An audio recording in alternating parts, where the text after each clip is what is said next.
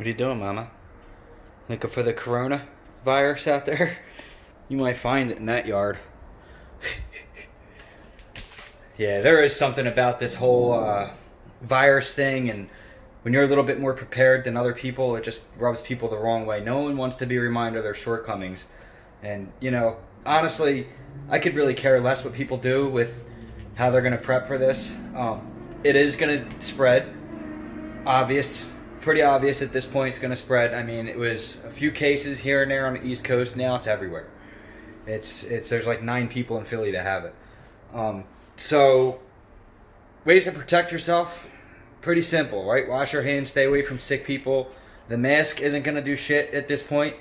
You know, if you don't have an N95 mask, I have 4 of them. I'll show you them upstairs later. Anyway, other than that, I'm just going to leave you guys with this. What do you have to lose by preparing a little bit, right? I'm going to show you how I did it. Didn't go too crazy. Nothing that the regular person wouldn't be able to do. It's not some crazy doomsday prepper situation. This is more along the lines of protecting myself from getting sick. I don't fucking want to get sick, alright?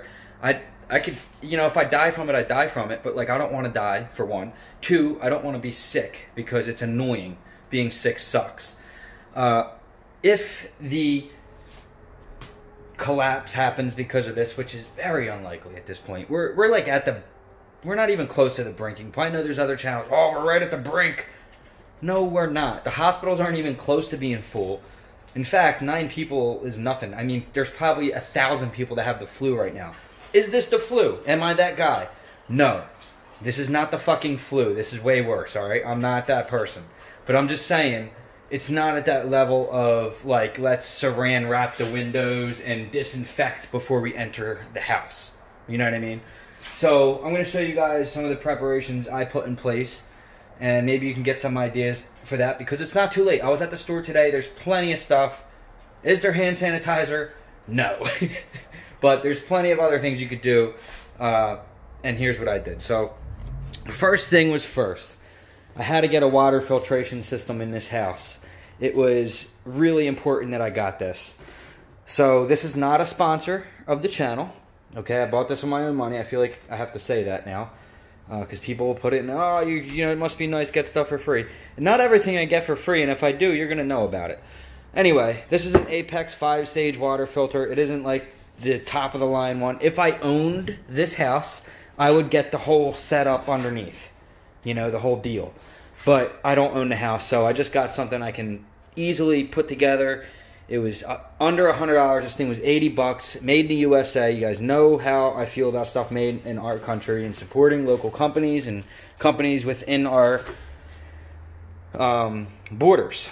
Anyway, 5-stage filter. It's good for like 35,000 gallons or whatever. It's got this really nice filtration system, and it's very machined very nicely. It's easy to put together. We're gonna zip tie this or something to here and make this a little bit more cleaner than just this tube all hanging around. That's the one downfall about it. But so it's pretty simple. You know, you got your valve, and there you go, fresh, clean drinking water, and it's nice. It actually is really good. So the machining on it's really nice. Pair of channel locks, took the old end off, screwed the adapter on, put this on, good to go. And that was the main thing, right? This Apex water filter was #1. I had to get that. Water is the most important thing that could go fast, all right?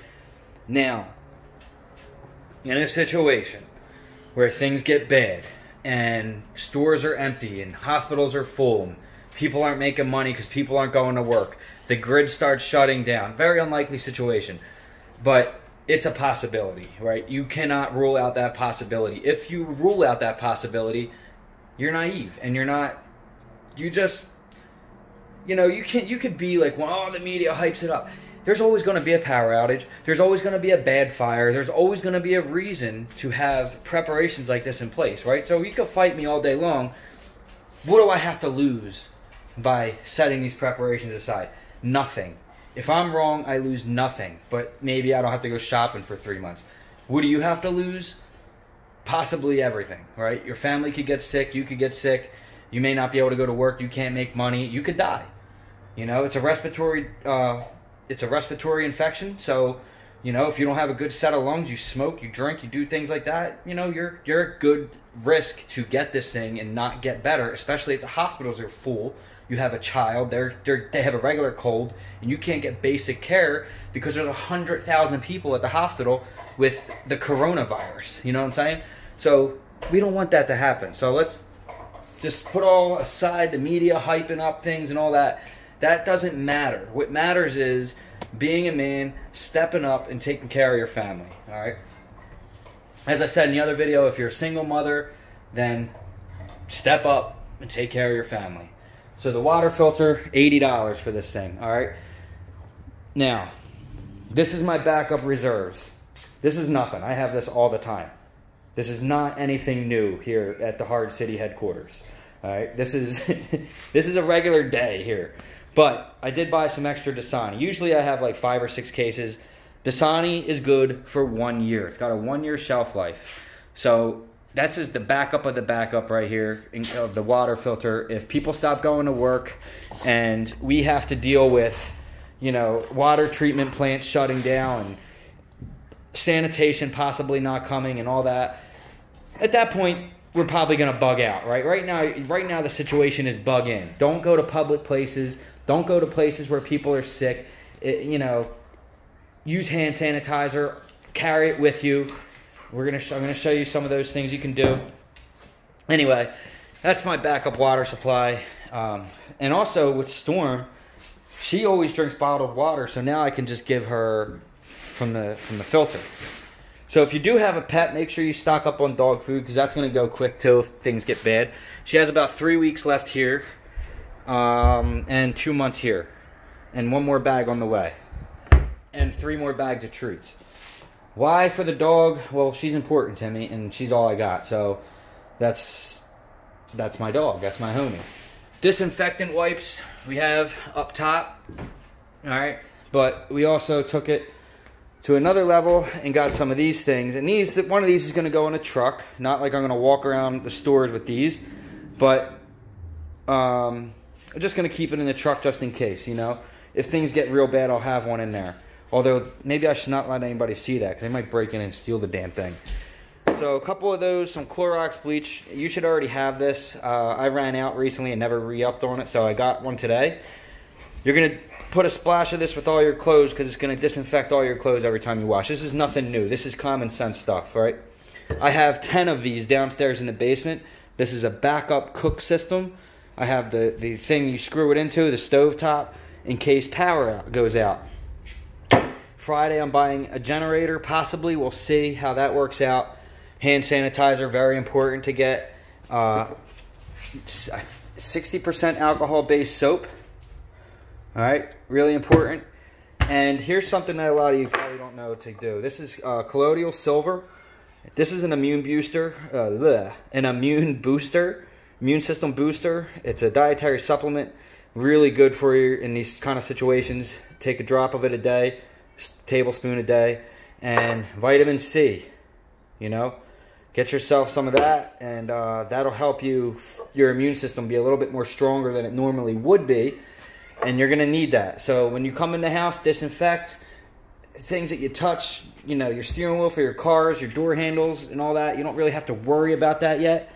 You're not at that stage of carrying this as an EDC item on your you know, but I would get them now. They're buy one, get one right now. I don't know about in your areas, but that's what they got. So as far as food, I couldn't find any freaking backup reserves for food.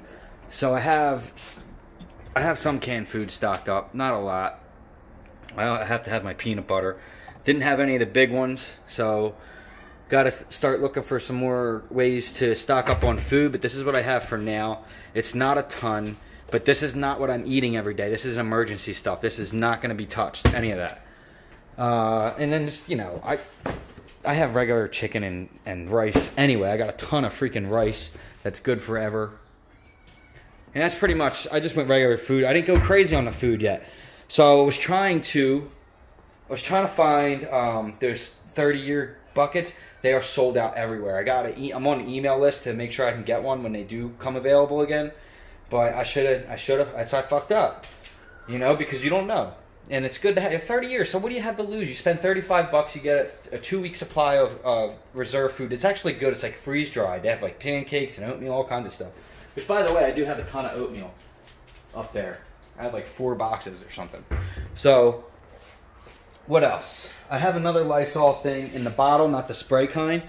The Lysol, so I can put it in like a little thing like this and keep it in a spray bottle to where if I do need to, I can like spray on the go or wherever. Let's go upstairs and I'll show you what an N95 mask is. Under here is my bug out bag. And this is in a situation where you're going to grab this bag and go, everybody should have this. You should all have a bug out bag prepared. This is a 511. We're going to do a review on this tomorrow, and we're going to dump it out. So if you guys are interested in seeing what's in a bug out bag, the video's coming tomorrow. Tonight, we got a podcast to do. Up at Rotated Views, I have a video on the way now, coming out. So we're really busy this week at Hard City because I'm on vacation. So there is N95 masks in here somewhere, if I'm not mistaken. Maybe I don't have them in here. Alright, so here we go.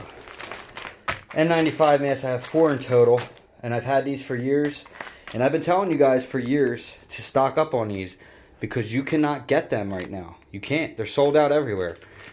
These aren't going to help you in a situation. The mask, it's not really going to help you unless things get really, really bad. Then you might need to walk around with a mask. I see people in their car, they're driving around with like the hospital masks on or whatever. That's not doing you any good.